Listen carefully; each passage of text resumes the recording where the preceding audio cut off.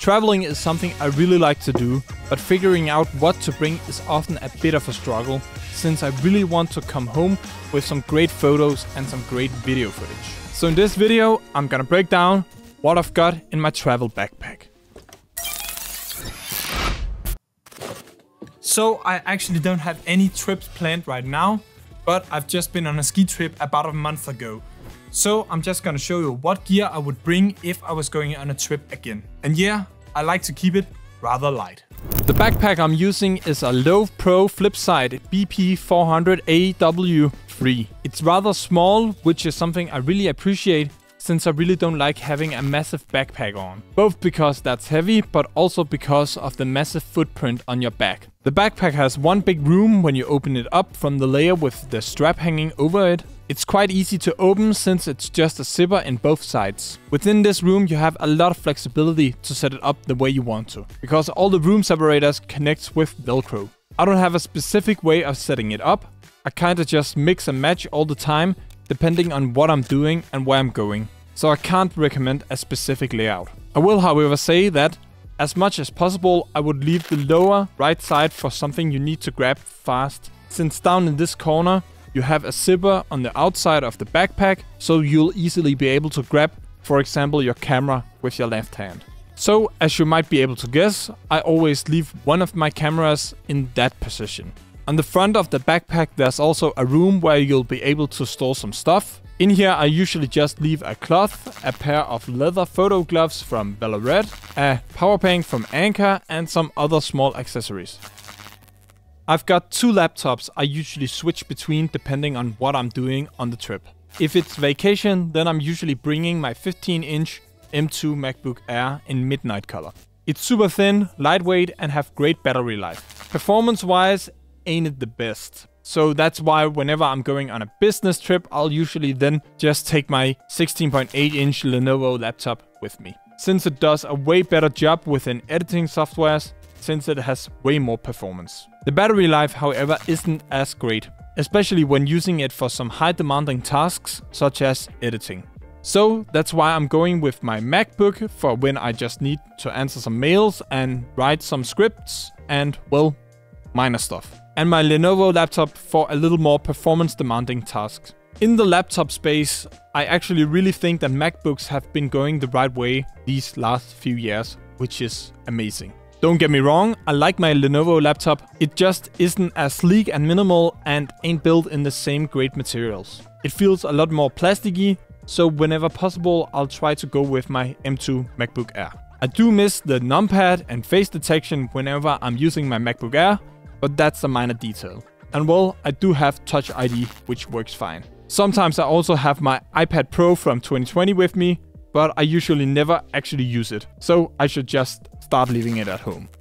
As I've mentioned in my last everyday carry video, the phone I'm using is an iPhone 14 Pro Max. However, I've upgraded it a bit lately. It's one of those things that I've got with me everywhere, so I think it deserves a spot in this video as well. Since my last EDC video, the company Moft has reached out to me and asked if I wanted to check out some of their products. So they've sent me a new case and some MagSafe tripod stands. I've had the products for about 2 weeks by now and they're absolutely amazing. I especially love the tripod stand, it's so handy. I, however, probably don't use it the way it was intended to be used, because I actually don't really use it that often in the fully folded out version. I either just pull it down from the top or I flip out the small little magnetic mechanism.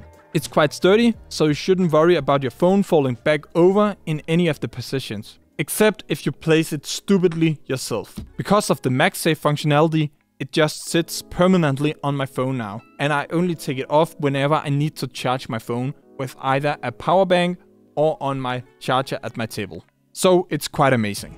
Thanks to Moft for sending me some of their items, I really appreciate it. And I'll probably also be using their magnetic tripod stand for many years to come.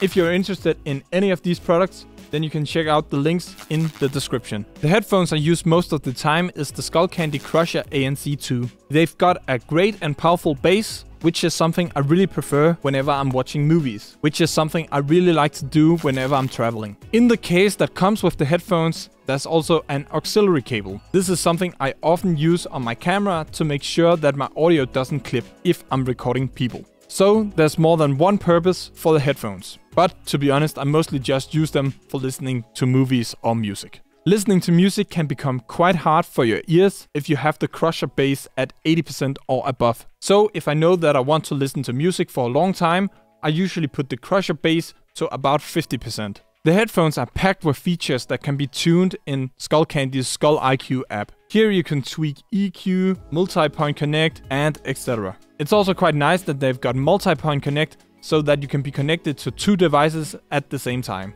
I usually really like to have both my phone and my iPad or laptop connected at the same time. This makes it super easy to take a call while you're watching a movie. Amazing pair of headphones, highly recommended. I've got 2 cameras and I'll usually have both with me on any kind of trips. I got a Sony a7 IV and a Sony FX3. Both are great at different things. I mostly use my FX3 for recording since it's a cinema camera, so it's designed for video. The a7 IV is what I mainly use whenever I'm taking photos of any kind, since it has 33 megapixels, where my FX3 only has 12 megapixels. So I get a much sharper image with the a7 IV. It also has an 8K oversampling, so there's lots of pixels to work with in post. So I try as much as possible to use this camera for photos and the FX3 for video, even though both the cameras can do both photo and video. Attached to my Sony a7 IV, I've got a vertical grip. This makes it easier for me to shoot photos that's supposed to be put on social media. But one of the other reasons is also that it gives me double the battery life, since you can fit 2 batteries in the grip instead of just a single one. So it's quite handy for photo shoots or if you're out walking all day and shoot a lot of photos. Plus, it's super comfortable. So that's also a nice bonus. In almost all the corners, I've got some strings with a ball at the end. These are for my PGY Tech shoulder strap, which I've got on all the time. It's a nice way of carrying your camera around when you don't have it in your backpack. And the strap itself is easily detachable.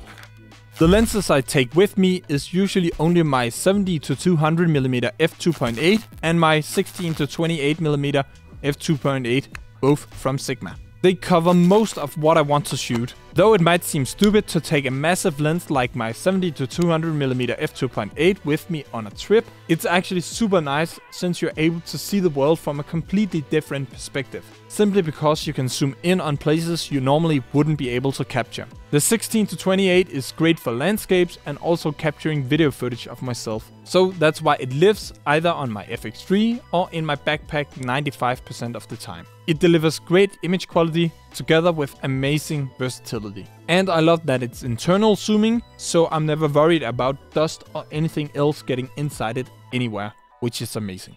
Whenever I'm filming outside, then I need an ND filter to get the most natural looking motion blur. Here my trusted choice is this True Color ND filter from Nissi. There's virtually no color shifting in the filter, so it makes filming outside way easier and way more enjoyable. So it's quite nice. I would however love to try either Polar Pro Maglock or Freewell's magnetic system one day though. Those ND filters seem really smart feature wise, so I might have to pick one of them up someday. But these options do have some color shifting, so there might be a bit fixing in post, which is something this one from Nissi does quite well. So it's definitely one of the best on the market. And if Nissi ever made this version into a magnetic version, I'd buy it instantly. Because the less time you should use to fix something in post, the better. At least in my opinion. It's important to always have a clean sensor and a clean lens. So I always pack a size cleaning kit where there's wipes, a small dust blower and some other cleaning equipment in. Because there's nothing worse than coming home just to find out that all your footage is ruined just because you didn't clean your lens or your sensor on your camera. I usually have both my Sony camera battery chargers with me so that I'm able to charge the batteries at the hotel. I also bring a dual charger brick from Apple, since it makes it way easier to charge more than one device at a time. And then, if I've got my Lenovo laptop with me, I need that humongous charger. It's so unhandy in all aspects. I try to have at least one more USB-C charger with me, since I've got a lot of gear that needs charging through USB-C at the same time. So it's always nice to have an extra one. A tripod is quite handy, but it's also large. So most of the time I really try to think about what I'm gonna do on the trip, so I can find out if a tripod is needed. The tripod I've got here is the Benro Cyanbird in carbon fiber. It's a hybrid tripod, so it's great for both photo and video. It also only weighs about a single kilogram, so it's super light and way more easy to have with you around, which most options aren't. I also have a DJI RS3 gimbal that I like to bring with me sometimes, but it's often quite hard to fit in my backpack. But most of the time I kinda just end up bringing it anyway. And well, it actually is quite good at getting some steady footage for you. So often I'm pretty happy that I took it with me. With me I also have my drone, which is the DJI Mini 4 Pro. But I'm usually not using it that often. But it's nice to have available in case you need it. In the backpack I also have a lot of Arca Swiss base plates available in case I need it. Then I've got some shotgun microphones, a Rode NTG4 I think it's called, and a Sony ECM B1M, which can be connected through the hot shoe mount. I've also got some DJI mics, just in case. Then I've got some step-up rings for my camera filters, and I often also have a pair of earbuds with me, just in case. But this is pretty much also just all I bring with me whenever I'm traveling.